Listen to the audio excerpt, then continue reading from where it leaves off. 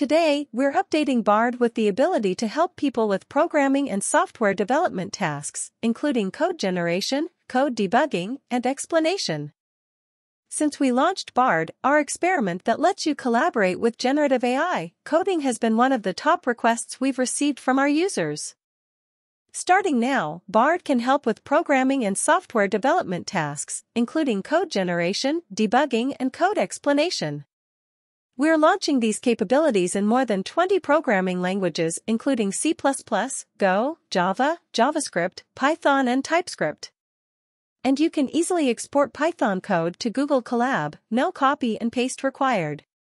Bard can also assist with writing functions for Google Sheets. In addition to generating code, Bard can help explain code snippets for you.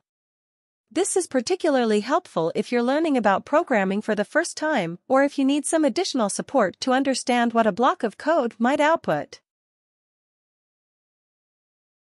Bard can also help you debug code, even code that Bard wrote.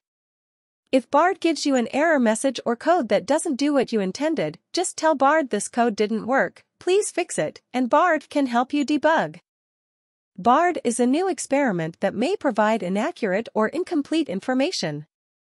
Always double-check Bard's responses and review code carefully for errors before relying on it. However, Bard can help optimize code and make it faster. It's already helping people with everyday tasks and now has new coding capabilities to accelerate software development and help solve complex engineering challenges.